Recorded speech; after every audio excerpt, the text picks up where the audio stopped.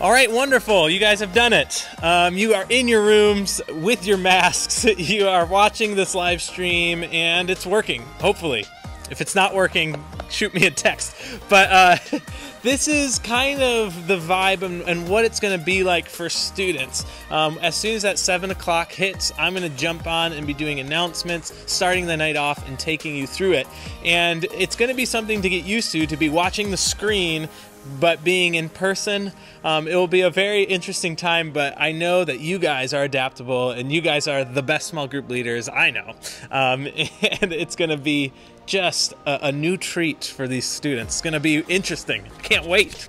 One logistic thing before we get started with the night, I'm going to show you, Marsha, who came up and talked, I'm going to show you a video she made about these T-locks, I believe they're called, and we're all going to actually get up and practice this. So I'm going to play a quick video right now of Marsha teaching you how to use them, and it's for lockdowns, just in case there's an active shooter situation or something like that. So take this seriously. Let's get those T-locks down. I'm going to play this video. Follow along.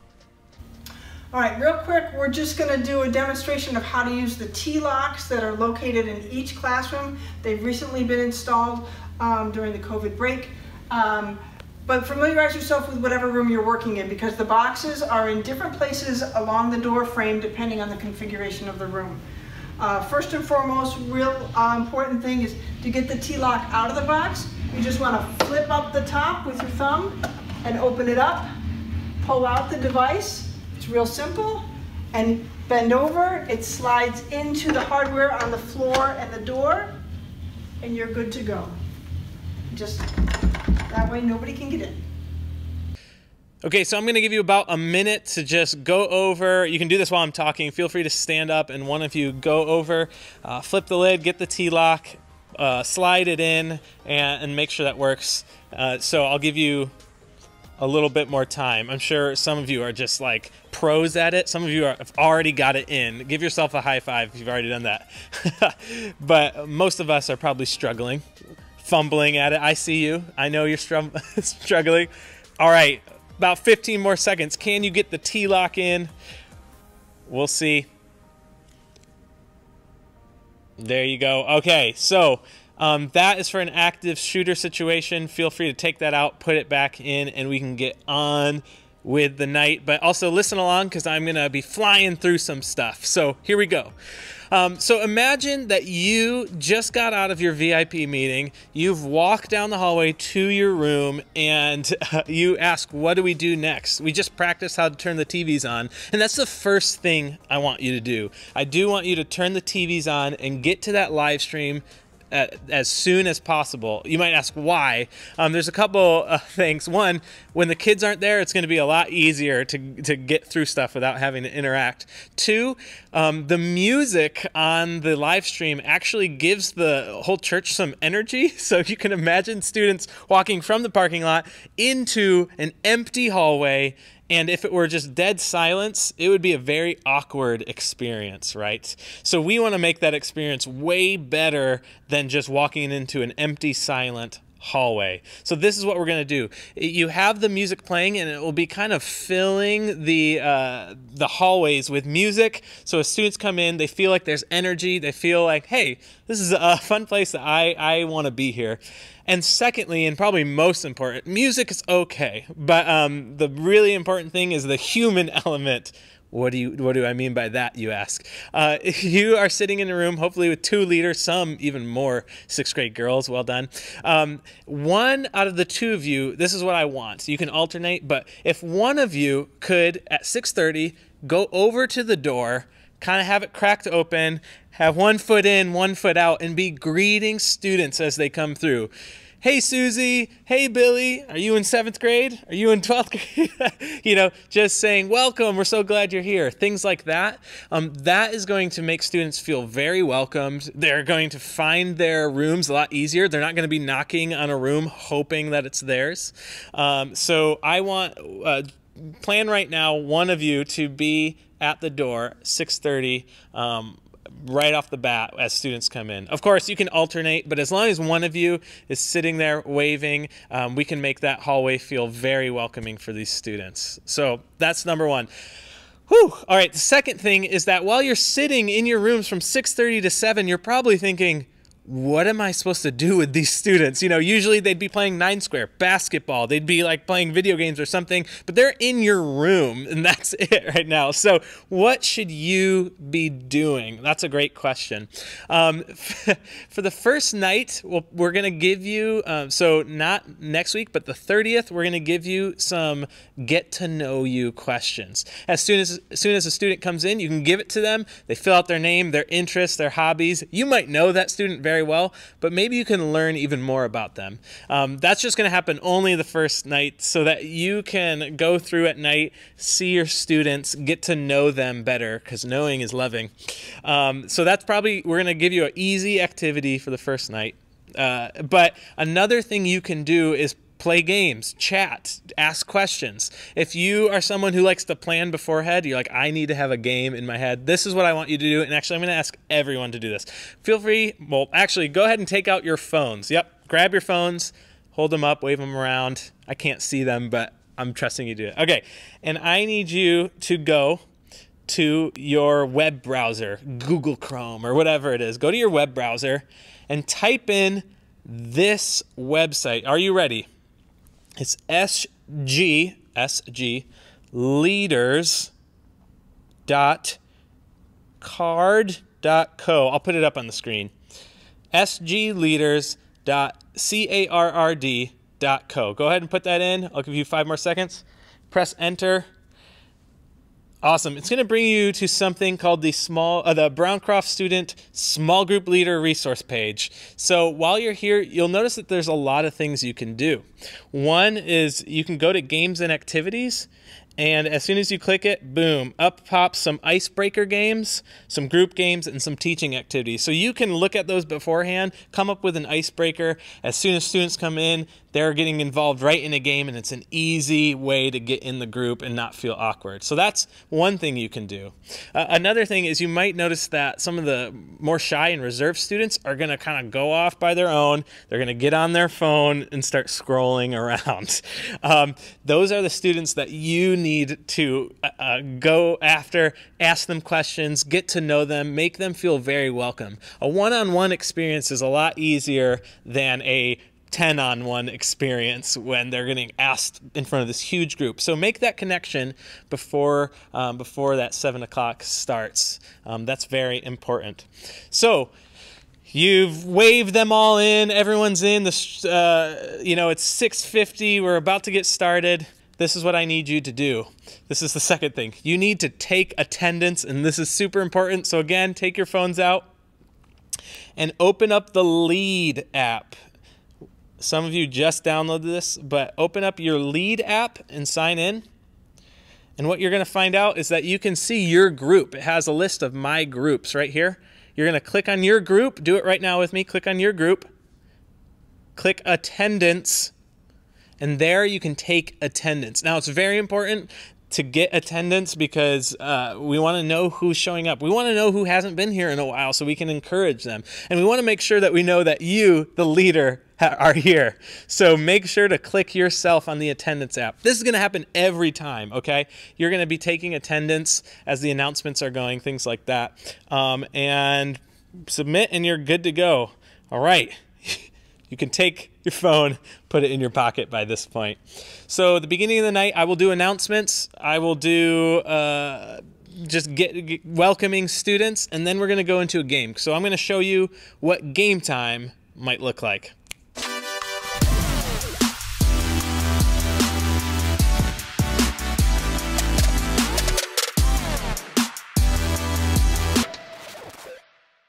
All right, game time is going to be fun this year. Ooh, I almost forgot something.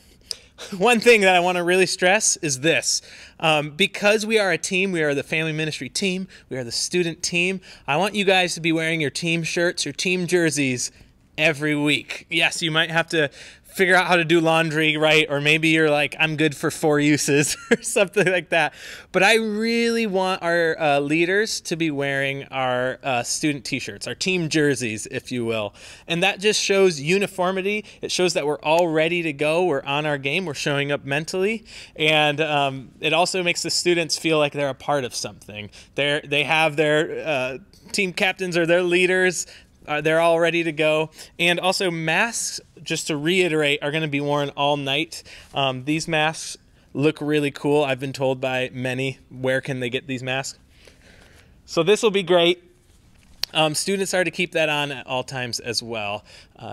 Yeah, wanted to say that before we jump into game time. But speaking of teamwork and teams, this is a great segue into game time, which is going to look a little different this year. You guys remember, some of you, on Wednesday Night Live, our online version of youth group last semester. We did a lot of games that students could play online. And because we're doing a 2-track ministry, we're going to try to be creative and do games that are still able to be done online. Now, it's going to look a little different, though. So I want you to imagine this. Get in this headspace. It is game time. Your students are ready to play. What might it look like? Well, it's going to look like this. Your students, you as a small group, are going to be a team, okay? You are a team. 7th grade boys is a team. 11th grade girls is a team. You guys are a team, and you're going to be competing against all the other small groups. So we're going to try to do a variety of different timed challenges, creative challenges, things like that. And then I'll get all the results. And then the next week, we're going to celebrate whoever won. I think I'm going to keep a leaderboard to see who's doing the best over the year, but it should be fun. So as we transition into worship time, which I'll explain what it will be like, I'm going to give you a little bit longer of a time to transition. So hang tight for like 30 to 45 seconds. All right, here we go.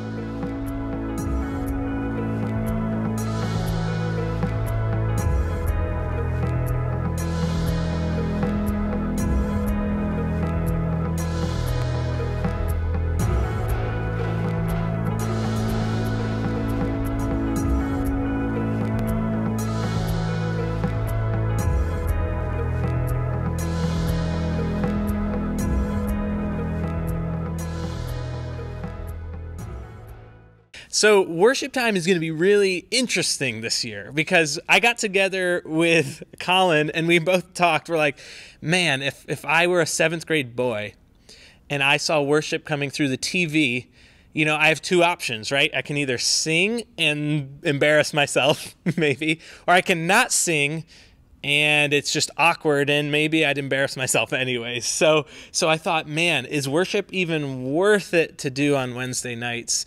And we talked through it. Like, what if we do it once a month?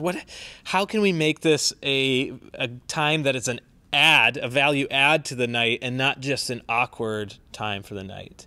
So we really were racking our brains around it, and this is kind of where we landed. We're like, hey, what if students could do, instead of just having 2 options, they could have, sing or not sing, they could actually have 3 productive options. So you're asking, what could they do? Well, this is what's going to happen. When we do worship time, we're actually going to offer 3 options. One, we're going to say from the front, I'll say, students, if you feel comfortable singing, if you love using your voice to glorify God and give back to Him, we want you to sing during this time. If you don't feel comfortable singing, especially at a small group setting, there's 2 other options you can do. One is you can draw, and you can hear the music and draw whatever it inspires you to draw, make it connected, and you can worship through your art. And third, you can worship through journaling. For those who don't like singing, they don't feel artistic, but they're deep thinkers, they'll love to journal and write down things about the song. We'll give some prompts. And you're probably asking, are we going to have paper? Like, do we need to provide paper? Great question. In your boxes or in your rooms in about 2 weeks, hopefully, when you're actually in your rooms, we're going to have specialized, customized journals for each student that stay in the room. So your students are going to have their own personalized journal with their name on it, and it's something that they'll be able to draw in. They'll be able to take notes in. They'll be able to process things in. That's the hope, and I'm excited for what that's going to do, because I know as a kid, even though I sing now, I didn't sing when I was in 6th grade, but I did draw. I love drawing. So this is going to open up some opportunities, make it less awkward. Feel free to have your students like go to the corner, lay down and draw. You know, they can really spread out at this time. And those kids who like are more introverted and love reflecting, they love like the quiet times, this is going to be their favorite part of the night by far, I think. We'll see. But I'm really excited to see how that works out. Again, singing, journaling, drawing. We're going to have pencils and all the materials available for that. So that is how worship is going to go. We're going to have one song to start off and then maybe 2 songs. We'll see how it's working out. But that is how worship is going to happen this year.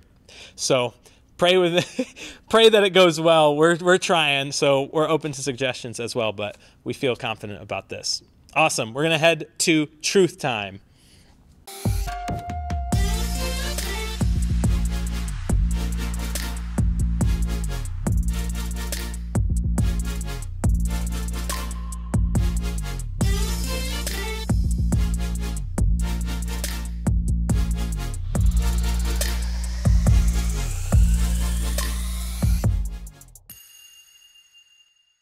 Now we're into truth time. Some of you who watch Wednesday Night Live, a lot of you leaders, know that this is the lesson time, right?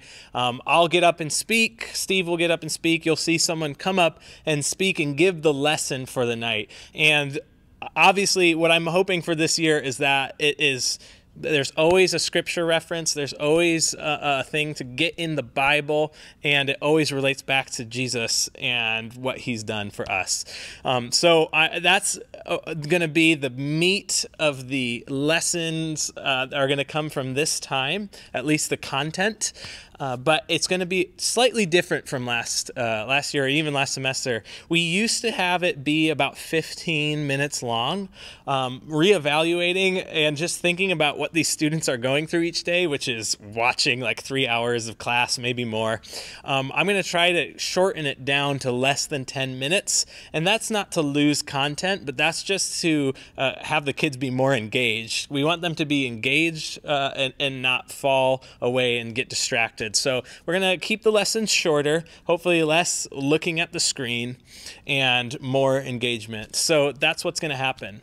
And tonight I am going to give a message to you guys as small group leaders. It's something that I want to charge you with. It's one of my visions for the entire year, and it has to do with heaven. Yeah, you're probably thinking, okay, Aaron, yes, heaven relates to everything. I get it. But how does heaven relate to my job as a small group leader specifically? Well, I want you to watch this video, and then I'm going to talk briefly after it. But I want you to really engage with this video. For some of you, it might be right smack dab aligned with what you think about when you think about heaven.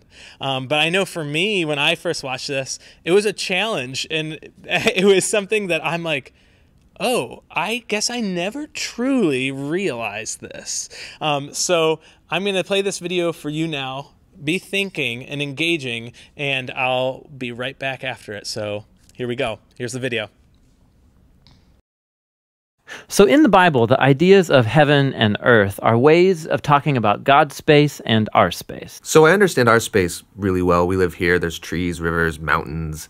But my understanding of God's space gets a little fuzzy. And what we do get in the Bible are images trying to help us grasp God's space, which is basically inconceivable to us. So these are two very different types of spaces. Yes, they're different in their nature, but here's what's really interesting is that in the Bible, these are not always separate spaces. So think of heaven and earth as like different dimensions that can overlap in the same exact space. So we talk a lot about going to heaven after we die, but this idea of heaven and earth overlapping, we don't talk a lot about that. Which is kind of crazy because the union of heaven and earth is what the story of the Bible is all about. How they were once fully united and then driven apart, and about how God is bringing them back together once again. So let's go back to the beginning, where heaven and earth, they're completely overlapping. Yeah, this is what the Bible's description of the Garden of Eden is all about. It's a place where God and humanity dwelt together perfectly, no separation, and humans then partner with God in building a flourishing, beautiful world and so on. But as humans, we wanted to do things a different way. We wanted God out, and we wanted to create a world apart from him. Yeah, so we have these two spaces now. And the Bible actually uses lots of different kinds of words and phrases to refer to these two spaces to make a clear distinction. So you've said that these spaces can overlap, though. So explain how that works. Yeah, this is where we have to start talking about temples. Because in the biblical world, you experience God's presence by going to a temple. That's where heaven and earth overlap. Now, there are two types of temples described in the Bible. One is a tabernacle, basically a tent that was built by Moses. And the other was this massive building made by Solomon. And these temples were decorated with fruit trees and flowers and images of angels and all kinds of gold and jewels and so on.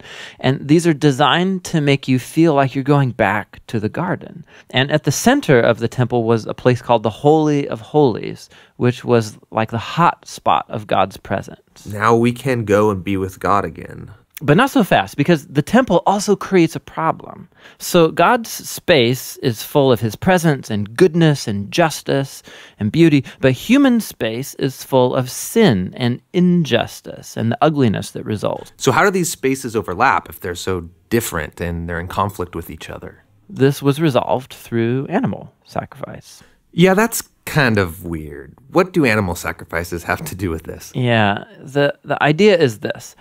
Animal sacrifices, somehow they absorb the sin when the animal dies in your place. And it creates a clean space, so to speak, where you are now free to enter into the temple and be in God's presence. Okay, so if I'm an Israelite and I live in Jerusalem, I might be able to be in God's presence. But you said the story of the Bible is all of heaven and earth reuniting. Right. So we have to keep going in the story where we come to Jesus in the New Testament. And in the Gospel of John, we hear this claim that God became human in Jesus and made his dwelling among us. Now, this word dwelling is really curious. It means he set up a tabernacle among us. And so what John is claiming right here is that Jesus is a temple. He is now the place where heaven and earth overlap. What's interesting about Jesus is that he isn't staying in this safe, clean space. He's running around hanging out with sinners. He's healing people of their sicknesses and forgiving people of their sins. He's basically creating little pockets of heaven where people can be in God's presence, but he's doing it out there in the middle of the world of sin and death. And he keeps telling everyone that the kingdom of heaven is at hand. And he even told his followers to pray regularly that God's kingdom come and that his will be done here on earth just as it is in heaven. But a lot of people are threatened by Jesus and they kill him, which seems to spoil this whole plan to reunite heaven and earth. But we have to go back to a scene earlier on in Jesus' story where John the Baptist saw Jesus and said, "Behold, this is the Lamb of God who takes away the sin of the world." So Jesus isn't just talked about as being a temple, he's also talked about as being the temple sacrifice. Yeah, so the cross is now the place where Jesus absorbs sin to create a clean space that is not limited like animal sacrifices. Jesus' sacrifice has the power to keep spreading and reuniting more and more of heaven and earth. And this is all really great, but it leaves one big question in my mind, which is, what happens when I die? Don't I just fly over to God's space to be with Jesus? Yeah, so a few times in the New Testament, we learn that Christians will be with Jesus in heaven after they die, but that is not the focus of the Bible story. The focus is on how heaven and earth are being reunited through Jesus and will be completely brought together one day when he returns. So in the book of Revelation, we get this beautiful image of the Garden of Eden, now in the form of a city, coming to end the age of sin and death by redeeming all of human history in a renewed creation. And God's space and human space completely overlap once again. There we go. I do love the Bible Project. They're so good for just putting biblical concepts into a visual kind of learning, which I know a lot of our students are visual learners. I am a visual learner, so this is so helpful for me. So now comes the question, Aaron, why does this relate to our job as small group leaders? So much so that you want to talk about it on like the night that we're doing our training. Here we go. This is it. What you saw in this video is that in Genesis, God created the heavens and the earth and Adam and Eve, and they dwelled together, right? The circle, the Venn diagram with heaven and earth together. And that's what God wants. He wants for his presence to dwell with mankind on this earth. But through Adam and Eve's sin, it was separated. But the whole story arc of the Bible, all the way to Revelation, is to get back to that spot. And not just get back to it, but build upon it. From a garden to a city where people are doing God's will on this earth. And, you know, it gives a different look. Instead of heaven as the place you go where you die, heaven is redefined as the place where God's presence is and where God's kingdom reigns, right? And we see through Jesus that this is how he thought of heaven. He said, he prayed to God and said, God, your will be done on earth as it is in heaven. So Jesus definitely believes that God's will that's being done in heaven can be done on earth. And we see through Jesus, through the way he heals, the way he just cares for everyone, the way he loves, through all of his stories, we see that God's kingdom is being revealed on earth.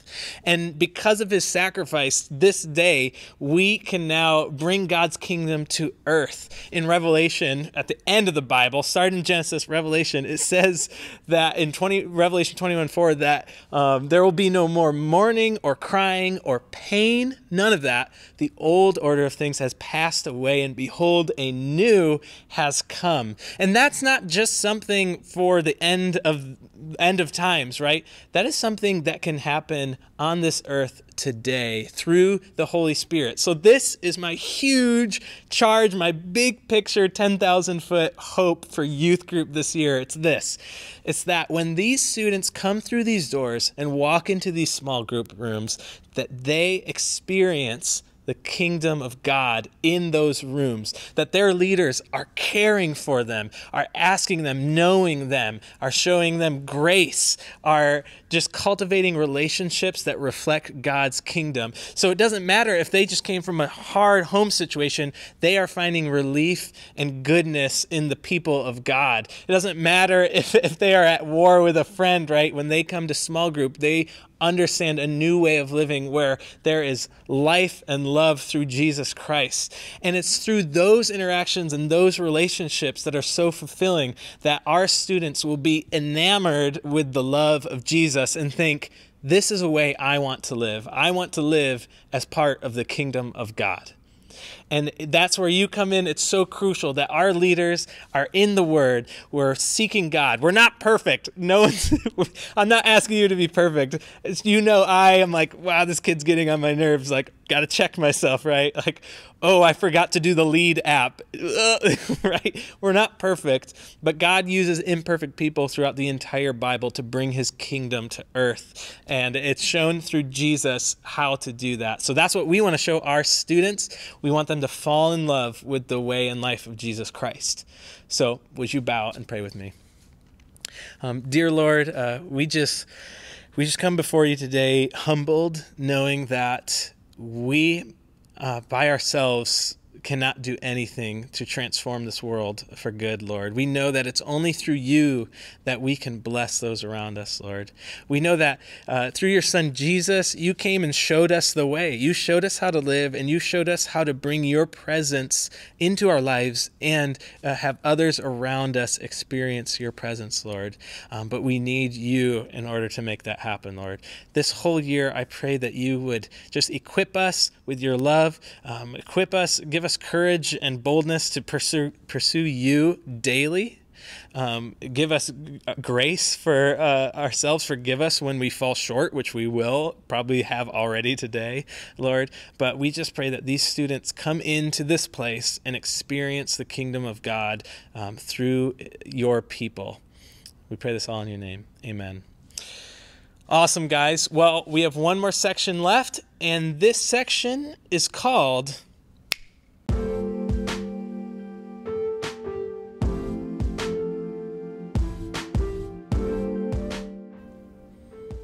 All right, awesome. Now hold on to all your thoughts about what was just shared, the message just shared, because I know that you have thoughts about it.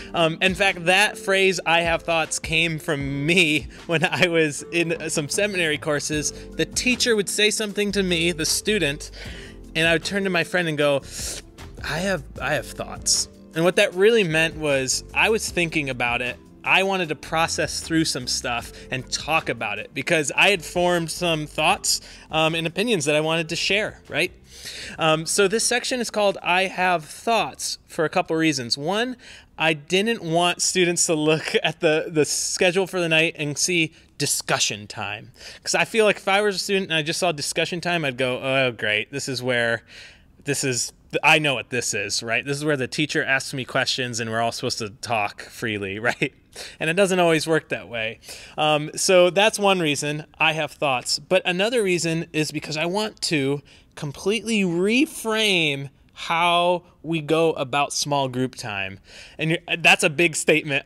As I said it out loud, that is a big statement to say that. But this is what I actually want, okay? For those of you who've been a small group leader, this is how it usually works, and you can correct me afterwards if this isn't how it went, but whoop, hit the microphone. But what usually happens was I would teach, you as the leader would synthesize the information, okay, got it, that scripture, good. And then you'd get to small group and you'd list off the questions and say, what verse did God show friendship, show forgiveness? And they answer, right? And then you ask a question and they answer, and you ask a question and they answer. That's a perfectly good way of processing through the information. But what I really want is to flip it. And what do you mean by that? This is what I want to happen. I want students to get to a point where I preach and then I tell them, hey, students, I know that you guys are smart and you are thinking of these things.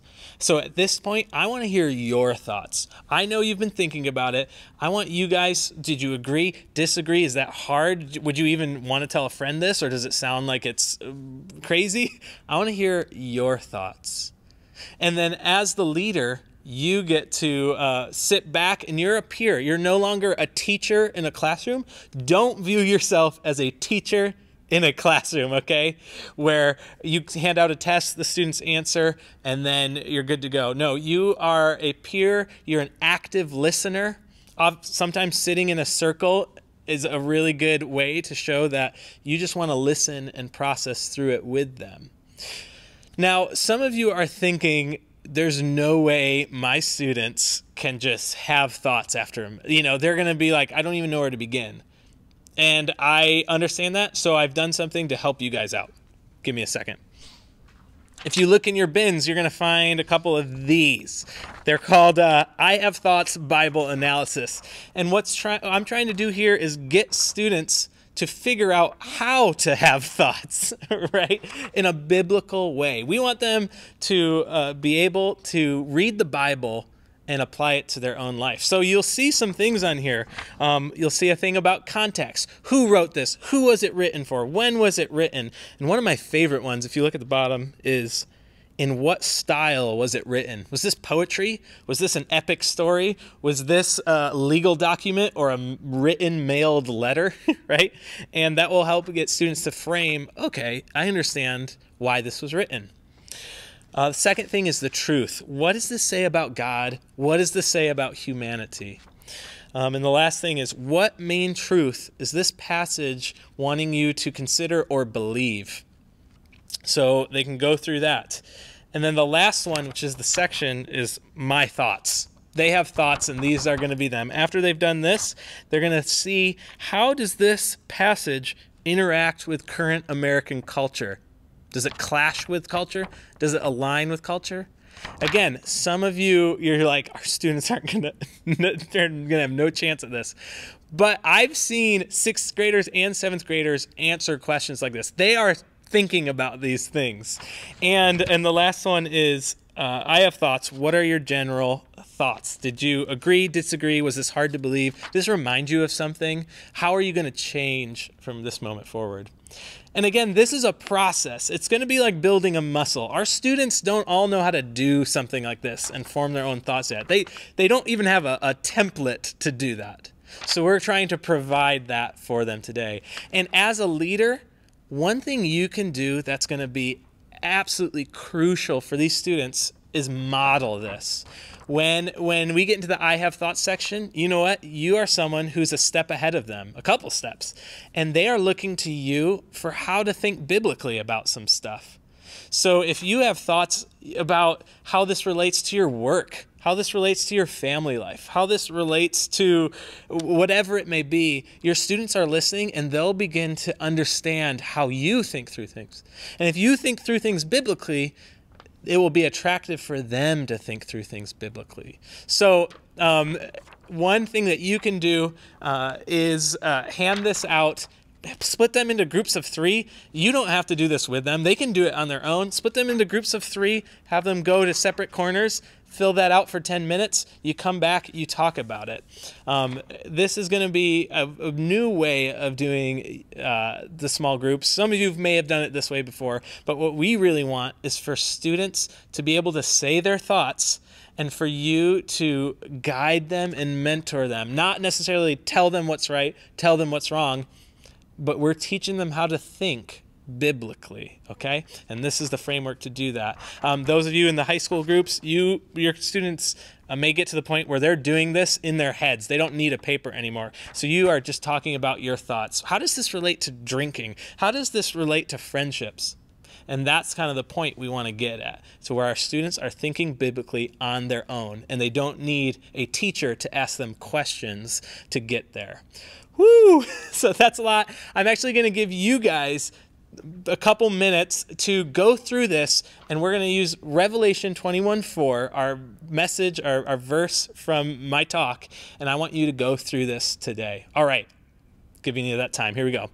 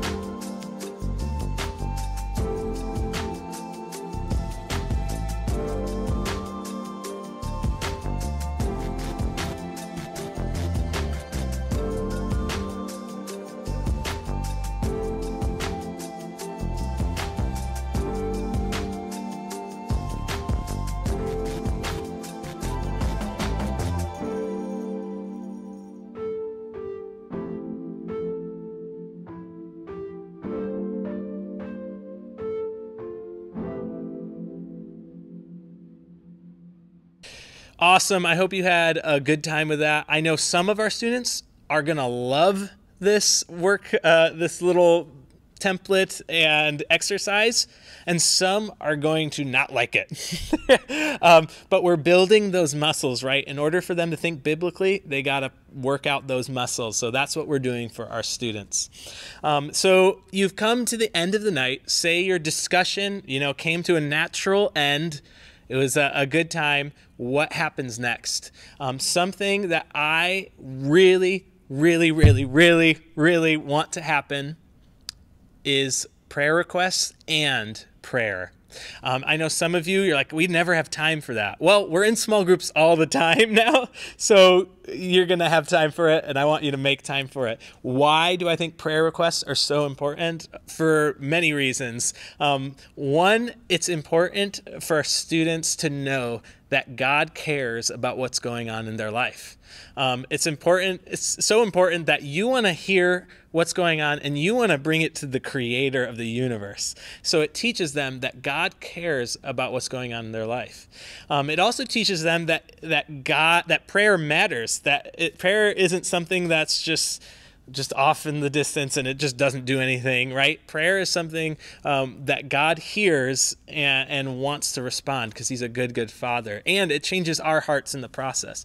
Going to God with our struggles and our praises is one of the most crucial things we can teach our students.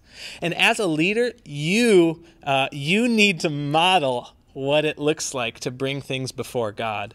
This is an awesome time. I'm telling you, prayer request is a really amazing time to be vulnerable and to get other kids to open up. I know personally, I had this was last year in one of the groups. My grandma was going through cancer treatment. She just found out she had cancer. And so I gave that prayer request. I'm like, I'm really scared. My grandma is going through cancer treatment. I don't know why it's happening. She's the greatest ever. And then 2 other students, 6th grade boys, shared that they were also scared about their grandma and coming near to death. And because, I don't want to credit to me, but I've seen this before where I have co-leaders that let their guard down and bring something before God, and it causes our students to see that and go, oh, I also have something that I'd like to bring before God. So it's a great time to model what it looks like to bring something to God in prayer. Also, prayer in general is a powerful thing. So praying for your students is so crucial. I encourage you to pray every night for your students, but definitely pray with them, in front of them, and talk to God. So prayer requests and praying. You can do popcorn prayer. You can do just one person prays. You, the leader, could pray until someone one day asks to pray. But prayer requests, highly, that's something I want you guys doing. And I think it could make a big impact in our students' lives. Wonderful. All right, we're at the end of the night. Shake it out. Stand up. Do a 360.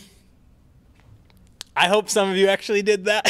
I really do, because we are at the end of the night and there's 2 last logistical things that are very important. So I'm just going to play a transition just to show something. Here we go.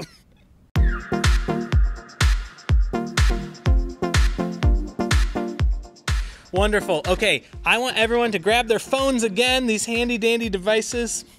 Oh, I didn't say this, but you can come up with rules for the off the grid box, aka students putting their phones away. My suggestion is before the program starts at 7, like at 6:55, 6:59, everyone throws it in the bin and they get them after your prayer. That's my suggestion, but if you want to do it the whole time, go for it. That's my suggestion. But grab your phones, because as students' parents arrive, we went through like apps and walkie-talkies, and we're trying to figure out how can we get parents to communicate to get their student to come. But what we landed on is the very simple: you will get a text from your student's parent. So it'll say, hey, this is Marsha. Jimmy Nolan can be picked up. and you'll see that text and you'll send them out the door. Security will escort them down. So that's how we're going to do dismissal. Just always have your phone on you for that time, because parents will be texting you. Another reason this is good is because you'll have all the parents' phone numbers. So they'll feel like they have a connection with you. You'll start to learn their names, and I think it'll just be a really nifty experience. So have your phone on you for dismissal. Text messaging. Okay. And then the last thing, last but not least, is this. Oh yeah, a sanitation kit.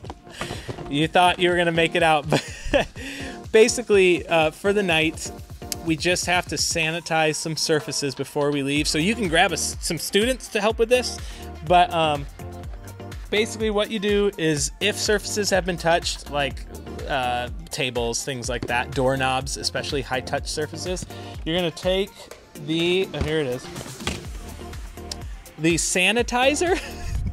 Take the sanitizer and spray that area. Use the paper towels to wipe it up. So that's doorknobs, that's tables, that's the toilet, which you can use. That's the toilet as well. So that's the big thing. After you've done that, you're gonna find this clipboard. You're gonna write the date, the time, put your initials, give a little check mark for cleaned. Let them know what group you are, 10th grade boys, something like that. So again, sanitizer, spray any high-touch surfaces, wipe it down, fill it out, done for the night. And then after that, you will be free to go. Wow, you guys did it! You did it. You did an entire youth group night. Give yourself a round of applause. That was great. All right, at this time, I'm going to have you guys, feel free, stand up in your chairs right now and head down to the cafe. If you touched anything, if you need to sanitize any surfaces, do that. And then we're going to head to the cafe and finish out the night. You guys rock. All right, we'll see you in the cafe in a couple minutes. All right, bye.